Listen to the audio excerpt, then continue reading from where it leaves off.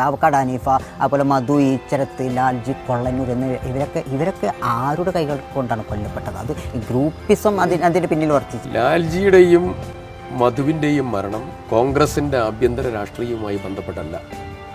തീർത്തും ഗുണ്ടായിസവും കുടിപ്പകയും ഒക്കെ കുടിപ്പക പണവുമായി വിലാസം കോൺഗ്രസിന്റേതുണ്ടാകുമ്പോൾ നമ്മൾ ആ ലിസ്റ്റ് പലിശയും പണവുമായി ബന്ധപ്പെട്ടതായിരിക്കുന്ന കാര്യങ്ങൾ, അതിന്റെ ഗുണ്ടകളുമായി ബന്ധപ്പെട്ട കാര്യങ്ങൾ, ഇതാണ് കോൺഗ്രസിന്റെ ഒരു രാഷ്ട്രീയമായി വന്നത്. ഹനീഫയുടെ മരണത്തിൽ വളരെ ദുഃഖകരമായിട്ടുള്ള ഒരു മരണമാണ്.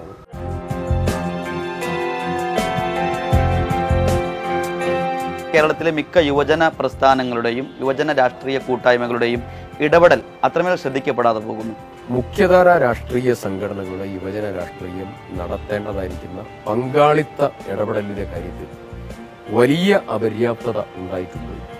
ആ അപര്യാപ്തതയും ആ ശോഷണവും വർഗീയതയിലേക്ക് യുവജനങ്ങൾ കൂടുതൽ കടന്നുപോകുന്ന സാഹചര്യം ഉണ്ടായിട്ടുണ്ട്. വിദ്യാർത്ഥി യുവജന രാഷ്ട്രീയത്തിലൂടെ പ്രവർത്തിച്ച് കേരള രാഷ്ട്രീയത്തിലെ ശ്രദ്ധേയ സാന്നിധ്യം അഡ്വക്കേറ്റ് ടി സിദ്ദീഖ് തുറന്നു പറയുന്നു ഉറച്ച നിലപാടുകൾ.